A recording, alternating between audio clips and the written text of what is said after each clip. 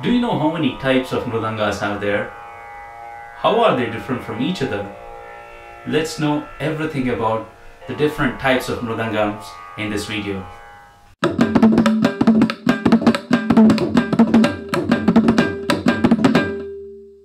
Namaste everyone.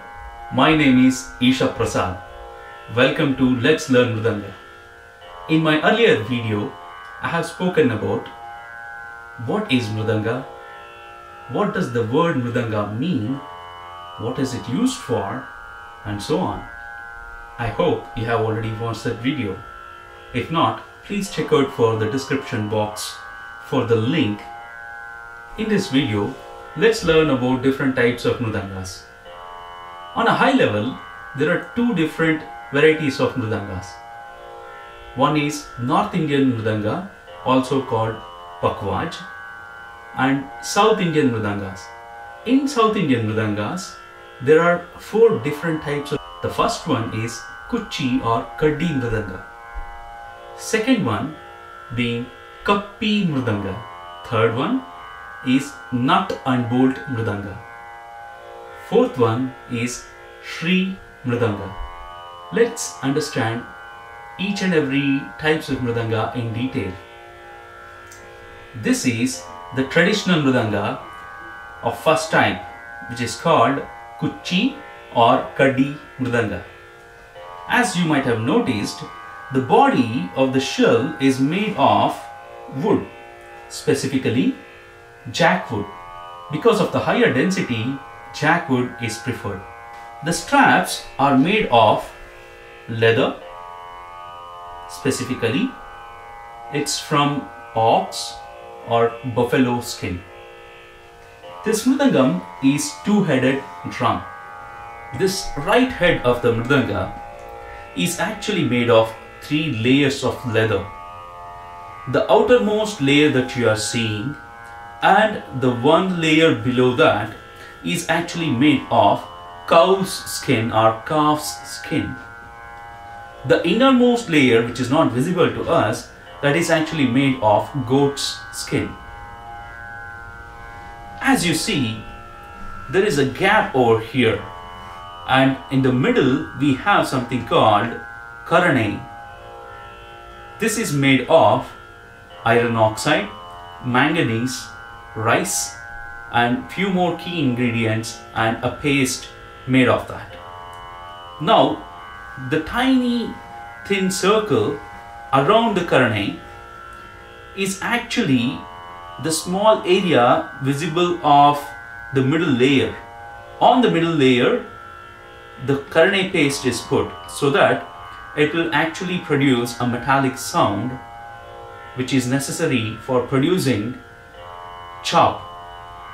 Chapu stands for the stamp or the signature sound. Let me demo that quickly. That was a chop. Now, the outer layer, this is actually called the layer of meat. Let me show. That is called meat. In Mridangam terminology, we say num. In the right head, the outer layer and the middle layer is actually separated with thin sticks. Thin stick pieces are radially placed all around so that there will be a small gap in between so that the membranes can vibrate to produce the metallic sound. You could notice the periphery of this head is actually thicker. It is made of ox or buffalo skin.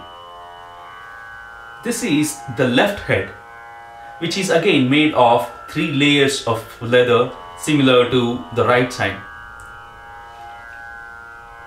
The main difference that you could notice here is the Karane is missing. In few of the manufacturers, right, they will introduce a small amount of Karane here to get a special sound called ghumki. If the Karane part is not introduced here, we might have to develop the same sound using paste made of rava or suji with water. We'll just put a small amount of that here so that it will get a distorted sound.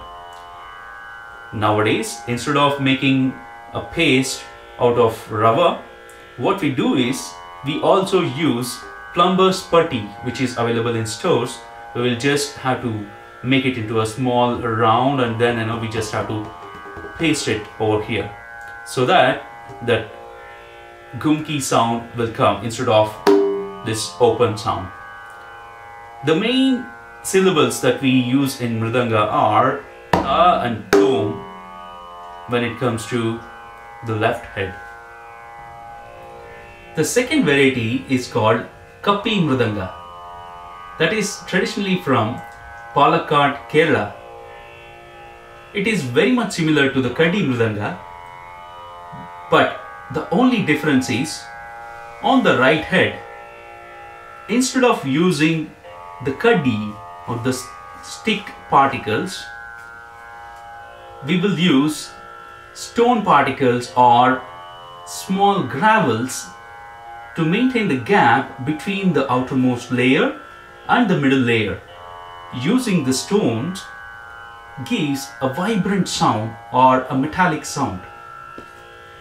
This is the third type of Mridanga called nut and bolt Mridanga.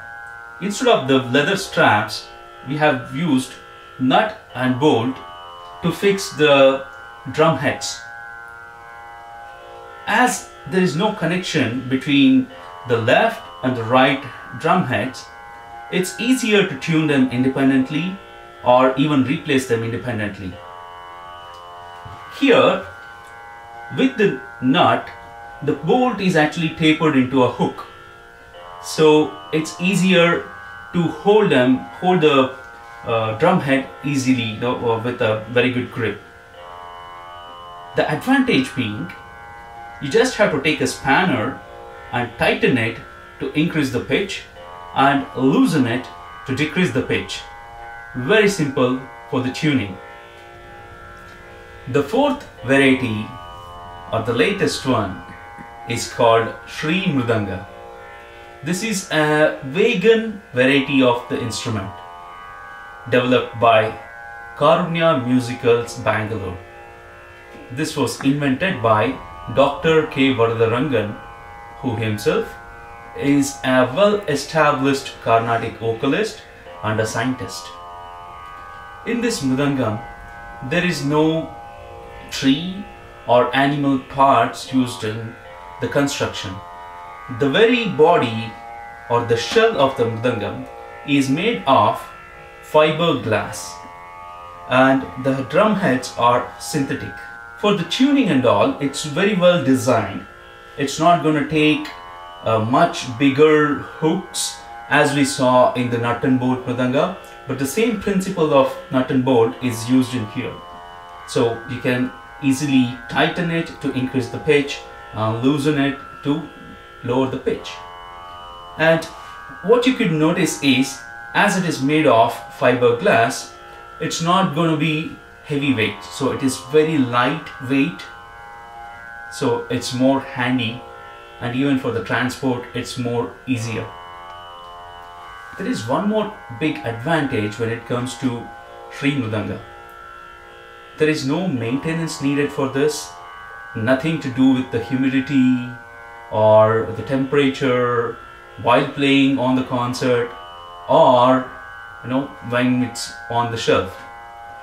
Now, one more big advantage is we need not have to go for many number of Mridangams to cover the pitch ranges. Only two Mridangas, one big one which will range from B to D sharp, and the small one which is the ladies pitch Mridanga, which will actually range from, say, E to A sharp.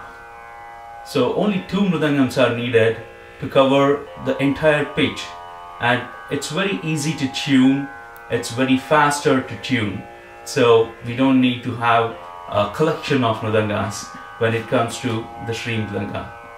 This is the right head of Sri Mridanga. You notice that the design is similar to that of traditional one, but the material is completely synthetic. There is no animal skin used here. There is a karane and the outer layer, and instead of the sticks they have used the plastic parts. And one thing to notice is nut and bolt Mridangam on the traditional side, the hooks are actually protruding, which might actually hit our hand, which might get hurt.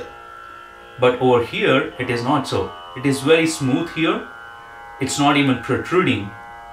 So it's very well designed, I must say. So for playing or keeping the fingers or resting it like this is so easy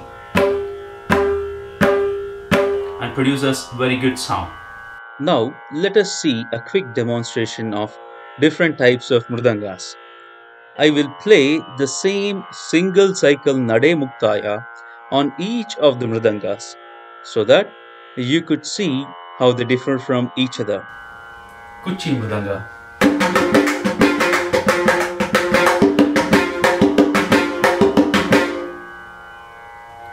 Nut and bolt Mridanga.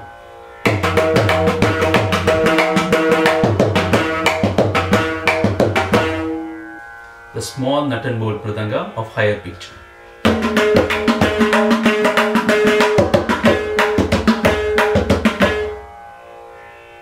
Sri Mridanga.